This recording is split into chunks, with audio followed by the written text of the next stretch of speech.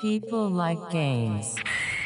What's up, people? It's Solo, and it's time for the Def Jam Vendetta speedrun.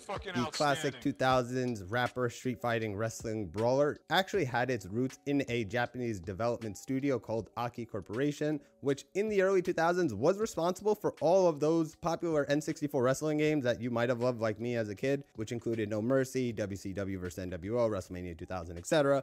But they were working on a game called WCW Mayhem 2, which was a sequel for the PS2. But during that time of making it, WWF, which was WCW's competitor, actually bought them out. And so EA, which was going to publish the game, suddenly had a game engine with no actually licensable material to use it with.